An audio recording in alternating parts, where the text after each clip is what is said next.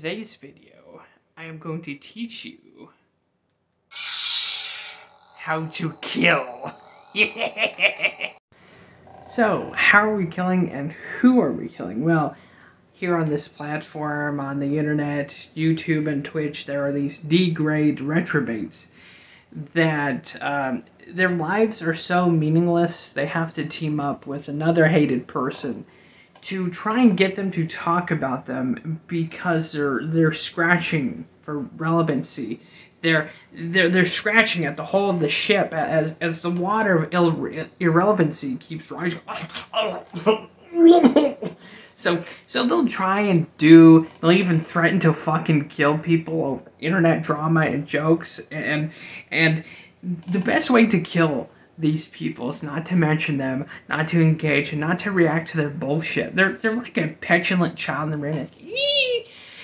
Just ignore them. And that is the best way to kill them because they're literally starving. They're gasping for segments of relevancy from other channels, just anywhere out there in the retardus verse, right? They're just reaching, throwing darts, frying rounds, threatening people.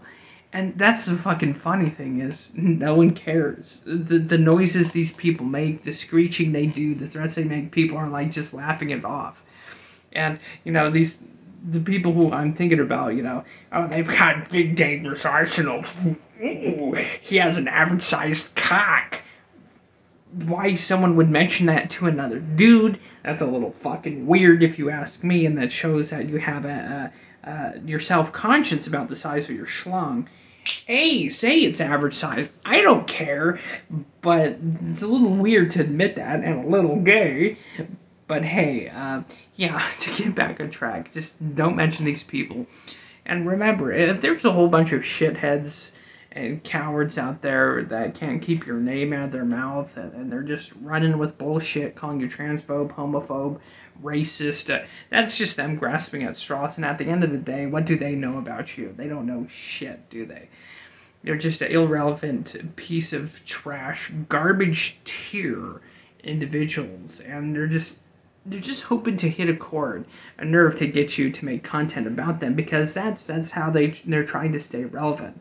And they're failing miserably. You know, here's another way to kind of stay relevant.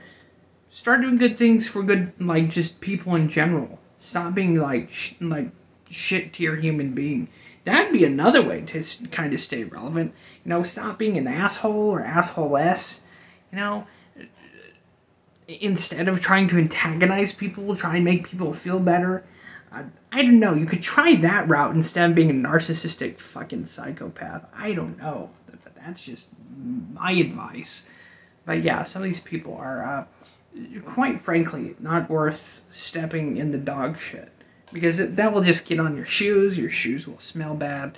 So just step around it.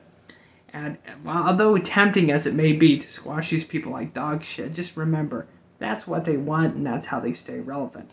By keeping their names in your mouth. And that's how they feed themselves, that's how they feed their egos, and especially to these two people which this video is like really about.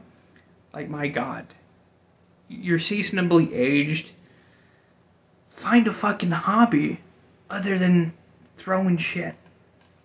I don't know, I'm pretty sure you two chuckle fucks could come up with something awesome and amazing. If you really rubbed the last two of your brain cells together and like had one little spark, guaranteed. Just saying. Anyways, that's how you kill D-tier drama bitches on the internet. This is by not giving a shit and not feeding them. And it will be funnier to watch them spin their wheels and scratch at the side of the ship as you just simply watch them slowly drown.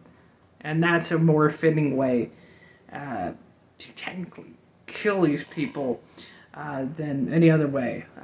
You know, stove the harsh jokes and criticisms and just watch them sink into irrelevancy.